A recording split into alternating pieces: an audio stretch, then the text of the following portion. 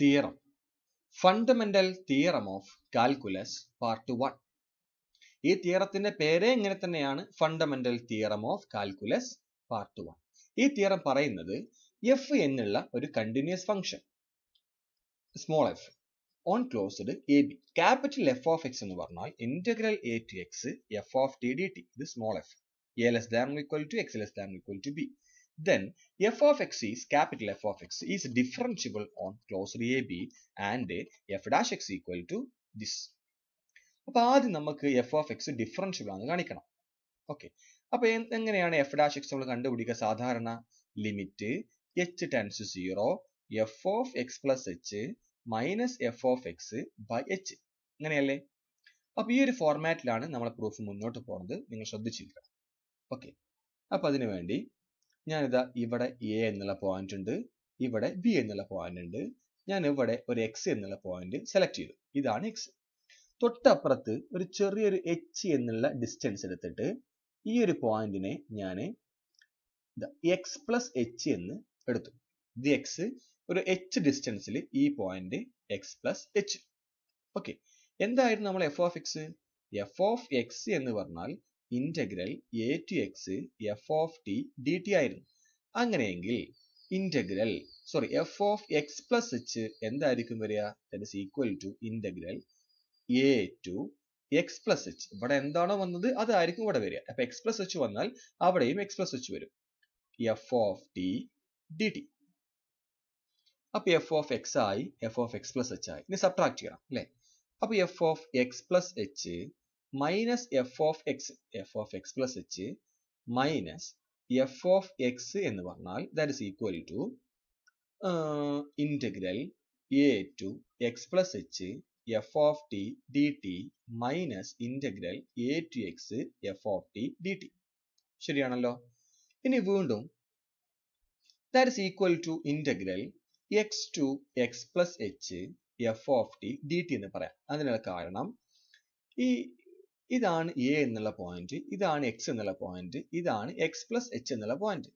A മുതൽ X plus H വരെ integrate ചെയ്തിട്ട് അതിന്ന് എ മുതൽ എക്സ് വരെയുള്ള ഭാഗം കുറച്ചാൽ ബാക്കി ഇതല്ലേ കിട്ടുക? X to X plus H. അതുകൊണ്ടാണ് ഇവിടെ equal to X to X plus H F of T D T എന്ന് എഴുതി വെച്ചിട്ടുണ്ട്. ക്ലിയർ? അപ്പൊ അങ്ങനെ നമ്മുടെ ഏതായിട്ടുണ്ട്? F of X plus H minus F of X by, ഇനി ബൈ എച്ചും കൂടി വേണം. F of X plus H minus F of X ആയിട്ടുണ്ട്, ബൈ എച്ചും കൂടി വേണം. അപ്പൊ അതിനു വേണ്ടി now F of X plus H minus F of X by H is equal to integral X to X plus H F of T D T whole divide by H. അതിങ്ങനെ എഴുതിയാൽ മതി, 1 by H. ഇപ്പൊ ഇതാ ഇങ്ങനെ കിട്ടിയിട്ടുണ്ട്. ഞാൻ ഇതിനെ equation 1 എന്ന് എഴുതാൻ പോവാണ്. ഇനി നമുക്ക് അപ്ലൈ ചെയ്യേണ്ടത് മീൻ വാല്യൂ തിയർ ആണ്. അപ്പോൾ നേരെ മുകളിലോട്ട് പോവാം. എന്താ തിയറം പറഞ്ഞത്? F is continuous on closed A B. നമുക്കറിയാം മീൻ വാല്യൂ തിയറം ഇങ്ങനെയാണ്. F is continuous on closed A B and then there exists a point C between A and B such that f of C equal to 1 by B minus A integral A to B f of T dt. ഇത് small F ആണ്, ഇതുവരെ എടുത്തത് capital ആണ്. ഇവിടെ F capital, ഇവിടെ F capital, ഇത് എന്തായാലും small. ഈ എടുത്ത എഫും സ്മോൾ ആണ്. എഫ് കണ്ടിന്യൂസ് ആണെങ്കിൽ ഈ പ്രോപ്പർട്ടി സാറ്റിസ്ഫൈ ചെയ്യുമെന്ന് നമുക്ക് മീൻ വാല്യൂ തിയറം മുമ്പ് പഠിച്ചിട്ടുണ്ട്. അങ്ങനെയെങ്കിൽ ഇതേ കാര്യം തന്നെ എക്കും ബി എടുക്കുന്നതിന് പകരം F is continuous on closed A മുതലല്ല X മുതൽ എക്സ് പ്ലസ് എച്ച് വരെ. ഓക്കെ, അങ്ങനെയെങ്കിൽ there exists C ഉണ്ടാവും between X and X plus H such that f of C equal to 1 by B minus A. x plus h എന്ന് x കുറച്ചാൽ ബാക്കി h ഉണ്ടാവും. Integral x to x plus h f of t dt. ശരിയല്ലേ? ഇവർ പറയുന്ന കാര്യം നൂനി വ്യക്തമാക്കി പറഞ്ഞുതരാം. എക്സിന്റെയും എക്സ് പ്ലസ് എച്ചിന്റെയും ഇടക്ക് ഒരു സി എന്നുള്ള പോയിന്റ് ഉണ്ടാവും. ഇതാണ് സി. സി എന്നുള്ള പോയിന്റ് ഉണ്ടാവും such that F of C ഏത് പ്രോപ്പർട്ടി സാറ്റിസ്ഫൈ ചെയ്യും? F of C equal to 1/h into integral X to X plus H F of T D T. ഞാനിതിനെ equation 2 എന്ന് എഴുതി വെച്ചു. അങ്ങനെയെങ്കിൽ ഇക്വേഷൻ 1 എന്താ പറഞ്ഞത്? ഇക്വേഷൻ 1ന്റെ ഇതാ ഈ ഒരു ഭാഗം നോക്കൂ, അതല്ലേ ഇത്. Okay, in the 1/h x to x plus h f of t dt. 1/h x to x plus h f of t dt. Therefore, from equation 1 and 2, നമുക്ക് എന്ത് എഴുതി വെക്കാം? f of x plus h minus f of x divided by h is equal to f of x plus h minus f of x by h is equal to f of c. ശരിയല്ലേ? ആ f of c small letter ആണ്, equal to f of c എന്ന് എഴുതി വെക്കാം. ഇനി ഞാൻ h നെ 0ലേക്ക് tend ചെയ്യിപ്പിക്കാണ് വിചാരിക്കുന്നത്. As h tends to 0, as h tends to 0, ഈ c ആരായിട്ട് മാറുന്നറിയോ? x ആയിട്ട് മാറും. As h tends to 0, c tends to x. എന്തുകൊണ്ടാ?